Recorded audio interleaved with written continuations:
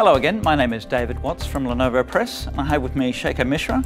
He's Director of Product Management for Flex System and Converged Systems. How are you doing, Shekhar? Good, David, thank you. Today we're going to be talking about Flex System, this unit in front of us. So why would a customer use Flex System and blade architecture in general? If you think about a regular infrastructure that clients typically deploy for their IT, and in a rack-based environment, what you have is discrete servers, rack servers that you deploy for your compute infrastructure. Each of those servers will have your adapters for SAN and LAN capability, then which have cables going through them and go to the top of the rack switches, which then go to your core network. That is a very typical setup. Now within that rack, you will have storage, you will have separate PDUs, you will have other infrastructure to support, and all of them have their own discrete management. What a blade environment does is basically converges all of that into a very nice compact chassis infrastructure like what you see here right now. Yep. And where all the compute infrastructure goes from the front, and then all the connections are made through the midplane, and you have your integrated networking, you have integrated management, you have shared power and cooling. So all that reduces a lot of the complexity, takes a lot of cables out from your rack environment. So in my view, that is one of the greatest advantage of having a converged, compact setup like this through blades than having a rack environment. Right. Well, let's have a look at the components, front and back. Sure. Yeah, so what have we got here at the front here? What's most of this? So what you see here, this is a 10U chassis, and it holds up to 14 standard width compute nodes. And one of our most common, which a lot of people deploy both in rack and blade environment, as you see here, I'm pulling out a compute node.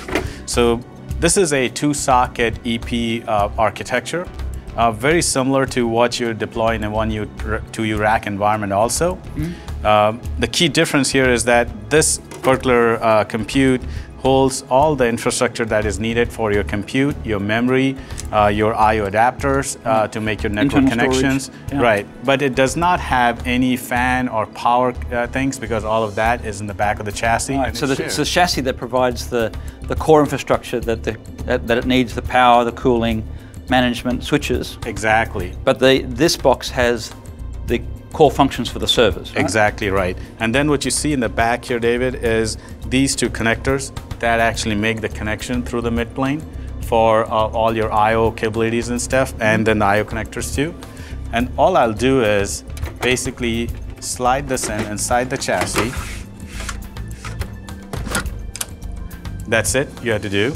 It's ready to be powered on. Ready to be powered on. Yeah. And once you slide it in, it automatically makes the connection through the midplane. Now, if we rotate this chassis, and what you see in the back is now over here, starting from this side, what you see here is the shared power supplies. We have 4 integrated network modules built into it, and you have choice of 10 gig, 1 gig Ethernet, you have converged switches, you have fire channel switches, you have InfiniBand switches. All of them is integrated right here.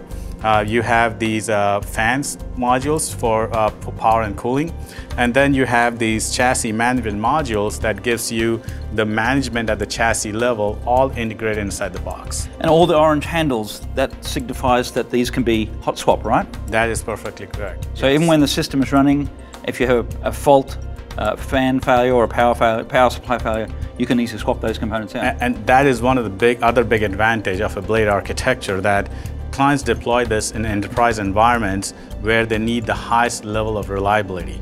So there is no single point of failure in a blade architecture because every compute has a dual connection. There's a non-passive midplane which never fails, and then you have redundant I/O connectivity from your chassis. So your environment is up and running at all times. So you've got 6 power supplies, total of 10 fans. Total of 8 regular and 2 small ones, that's correct, yes. And up to 4 switches. And 4 switches. And let me show you another unique thing about the Flex is, if I pull out this particular switch here, and this is very unique to Flex. This is a regular 10 gig switch module. Typically something like this is a 64 port ASIC. You see that in a top of rack deployment. What we have done is we have built that into an integrated switch that goes right inside the chassis to bring the network efficiency right close to your workload. So you now have a very scalable network design where you can start off small. If you want 24 ports, you can do that. And then as your density of your compute grows, as your workload requirement grows, you can grow by adding more ports to the same switch without adding new infrastructure into your environment. So as you see in the back here, these are all the connectivity modules, the connections that are made through the midplane for your network connection to your compute. And there's no SFP transceivers needed to connect to Exactly, the right? exactly. This is what replaces all the cables that you see in a rack environment, right? And then all you do is you have up to 22 uplinks here that gives you the network connection to your external environment. And all of the 14 nodes are aggregated to this switch, and you only need few cables coming out of here. Right, so that's one of the biggest advantages also from a networking perspective. And so each pair of I/O modules, it's a redundant pair. Exactly. Again, so that the system is resilient. That is true. Yeah. That's correct. Yep. And now, so as well as I/O modules and power and cooling, you've got systems management as well, right? And that is true. So you have your built into a chassis management module, and those are also redundant. So you can have two of those so that if one goes down, you always have the other for backup.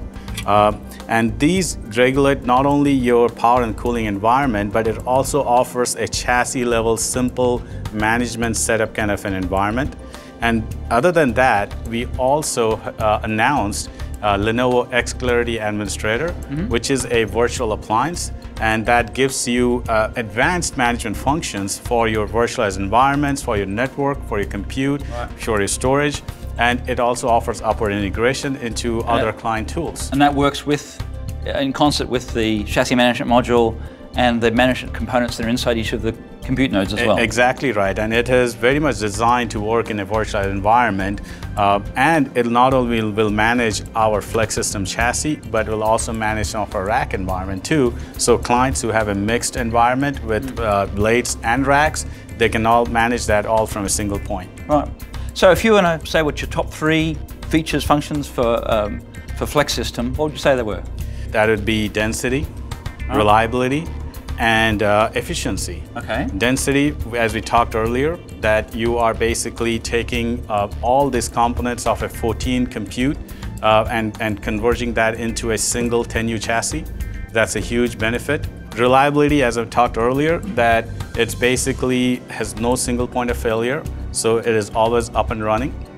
And efficiency, not only from power and cooling perspective, because all of the infrastructure that you see here is shared, which otherwise would be discrete one-to-one in a rack environment, but also the fact that a lot of the power supplies, they are very high rated power supplies, so they give a lot of the efficiency from that perspective. The efficiency from a cabling perspective, where 14 nodes may have up to 56 cables in rack environment. In this case, you're down to maybe 4 or 6 cables. So that's a huge savings, not only from cost, but also from a complexity. Yeah, and it's just plain convenient. Exactly. You don't have to worry about all the cables. Yeah. And these systems are running the Intel Xeon E5 2600 V3 processor. All right, very good. So if a customer wanted to know more information about Flex System, where would they go? You just go to the web and search for Lenovo Flex System, and you'll get all the information. You'll have videos, you have brochures, data sheets, all the product information, white papers that you can learn more about Flex System. Very good. Thanks very much, Shekhar, very much. Yes, thank you. And I hope you found the video useful, and we'll see you later.